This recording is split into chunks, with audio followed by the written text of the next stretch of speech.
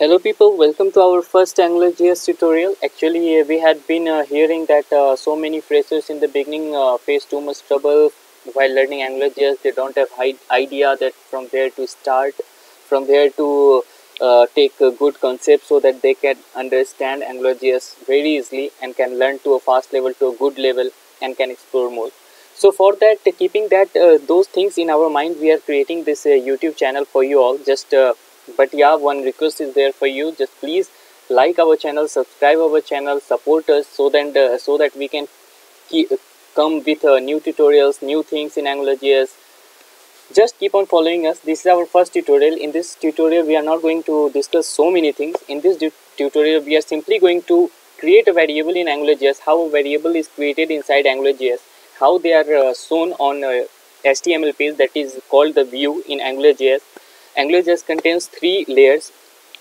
First one is a view, that is your HTML page. Second one is controller, that is the script files in which we will write all the logic for the HTML pages or HTML tags, whatever we have written. And the last one is database.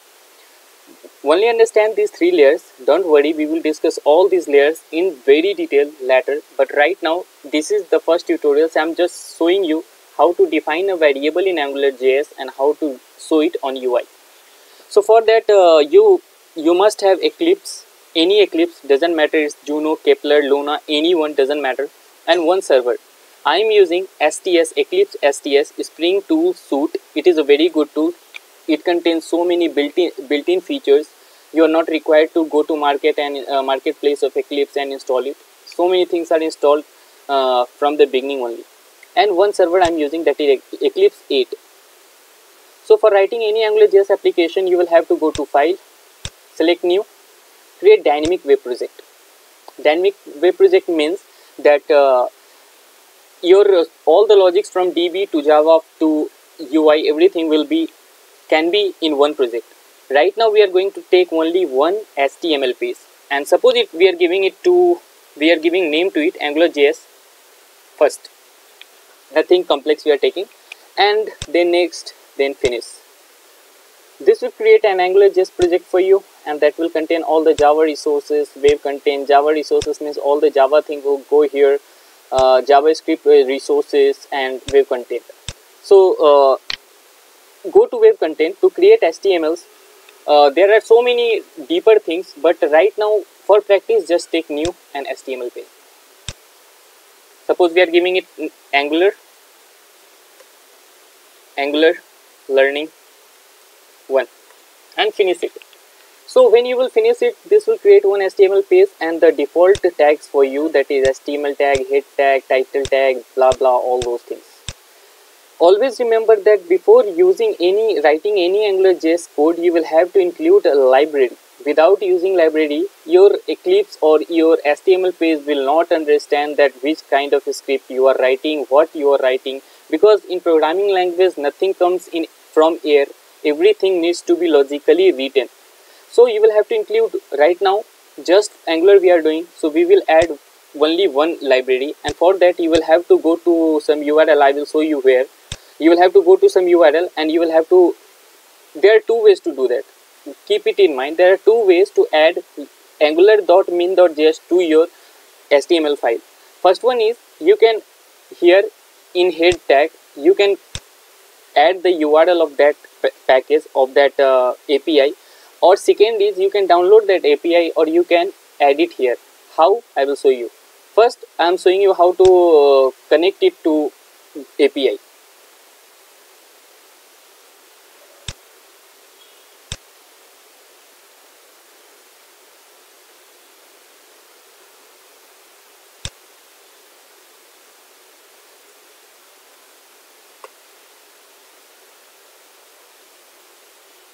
So I have searched this angular.min.js.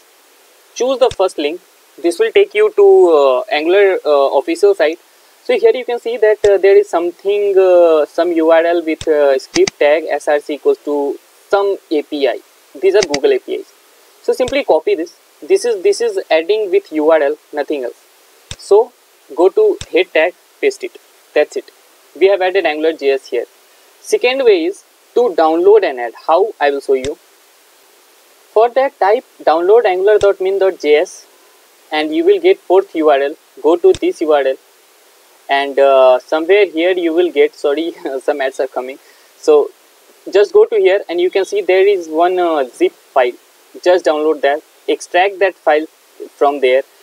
After extraction, you will see there is one JS file with name angular.min.js. Just copy that and paste it somewhere here. Paste here. So you will get, I'm not pasting anything, I'm just creating a new file just to show you that how it will look actually. So new other file I'm doing. Please don't do these things, this is not required. I'm just willing to show you that how it will angular.min.js. So that JS file will be something like this, and when you will open that, there will be so long and so many script in this. So you don't have to do anything with that, because this is the package we were talking about in the beginning. All the variable definitions, all the function definitions, all the operations, all Angular things are defined in this angular.min.js, and that is taken care by the Angular department. Don't worry, you don't have to do anything with that. And when you will paste it here in here, so now since this your HTML page and JS page are in same folder web contains, so now you are not required to put all these things. Simple angular.min.js and it will access that. But I'm not going to take that, I'm going to use API. So I'm going to delete this. This is not useful for us. Okay, so now how to write? See, for AngularJS definition, for starting to work with AngularJS, two things are very important. First one is a parent directive, and in AngularJS that is defined using ng-app, and every application will have at least one, not in parent will be only one, sorry, and controllers may be so many controllers can be there in one application. But for learning purpose, I am defining only one parent directive, that is my app. Suppose I'm giving it any name you can give, so don't worry for that. And second, ng controller, whatever is in red color, sorry, not red, some purple or something. So whatever is in this color, that you will have to write in the same way. You are not, this is the syntax of creating parent directive and controllers. Now now give a name to controller. My CTRL I am giving, you can give any name. So now we have defined one parent app and one controller for our application. Now for writing a script in HTML page, you will have to create a script tag. If it is JS script, then you remember that you will have to create one script tag, and then in that you can write JS scripts. So now we have defined our my app and my controller. This is parent directive, this is one controller. So now we will have to create one variable. Suppose I am giving it name app angular dot module, and in this, actually this app is created so that we can access all the controllers that will be in the all application. Because I'm telling you, for practice purpose I'm putting only one controller, but in an application 100, 200, 500 controllers may be there or will be there. So pass that name of your parent directive, whatever you gave above here, my app, and then one open and closing big braces. I will explain this later. Why? Because some independencies are to be passed in this, but this is the first tutorial. I'm not going to pass any dependency, we are not going to use any dependency, we are just going to define a variable. So yes, now our one of this name can also be anything, whatever you want. Now we have created a reference for our complete application with the parent directive. With this we can access any controller. Let's access the controller, this my controller we have defined. So to access that, you will have to write something like this, app dot controller, again name of the controller, my controller, CTRL, comma function, and open and close the function. So our function is ready for my controller. This will access this controller, and whatever will be written in this controller can be related to each other. Now in AngularJS, two ways are there to define variables. First is var and second is $scope. Now what is the difference between var and $scope? First I am telling you the common between them. Common thing between var and $scope. Both will be accessible within the controller. Within the controller means I have told you that so many controllers may be there. So this is the first controller we have defined, and if we define any variable using var or $scope, then that will be accessible for only my controller. If there are some other controller, then that these two variables will not be accessible. And difference between them, difference is var cannot be used to show on UI, while $scope can be used. It means whatever variable you have defined using $scope, you can show it on UI. Now and whatever variable you will, if your $scope or any $scope, $root scope or anything you will be using, the dependency you will have to pass in this function. Suppose we are using $scope for defining variable. So $scope dot var 1. This is going to be our first variable. In AngularJS, we are not going to put int, string like that. Whatever string or integer or float value, whatever you want to put, you can put here, and you can store it into the var 1 by using type $scope. So suppose I am writing a string. This is our first application in AngularJS. Okay, now we are done. Now we have defined our first variable. Now how to show it on UI?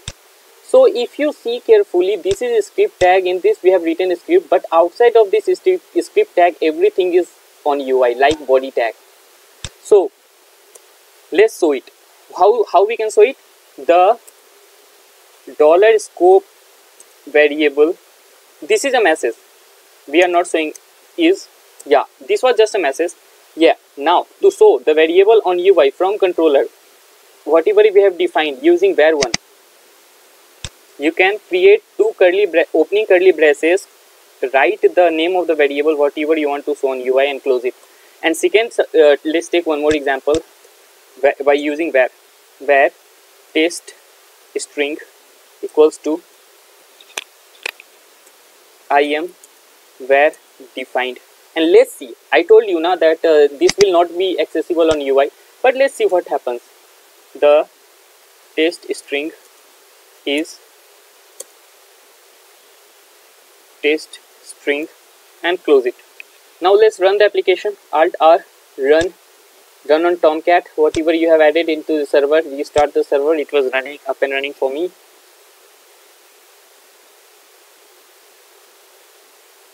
Let it run. Sometimes it may take time. So $scope variable right now, this is our first application in AngularJS. Both is coming null. If you are saying why, if you didn't understand, I will explain you why. So we can see that this is I was saying that why test string didn't come, because I told you that var, whatever you will define using var inside the controller, this is the controller, will not be accessible on UI, while whatever you will use $scope or var 1, and then you will try to show it on UI, this will come. So here the string is displaying that this is our first AngularJS application.